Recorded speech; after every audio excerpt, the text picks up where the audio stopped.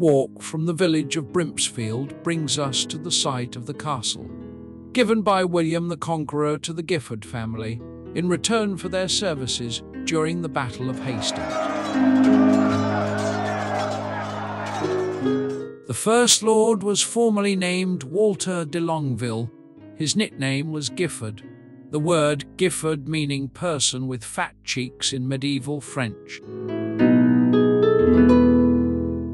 The Giffords built two castles, a temporary wooden one shortly after invasion, followed by their stone castle at Brimpsfield shortly afterwards.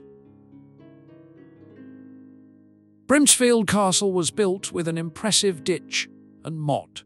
It would have been the main seat of this powerful family in the 11th and 12th centuries.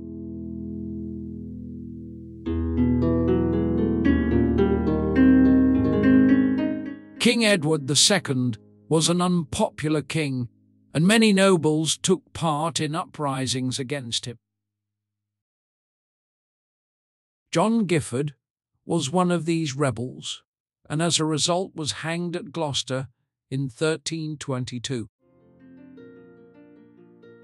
Gifford's beloved castle at Brimpsfield was destroyed following his execution, with locals reusing the stones from the castle in their cottages, farms, and the church.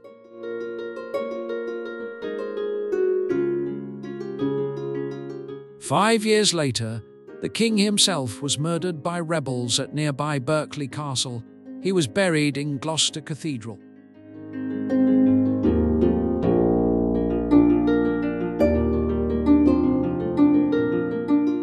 Today in Brimpsfield, the defensive ditch and moat are still clear to see, a testament to the workmanship of hundreds of men that built the castle almost 1,000 years ago.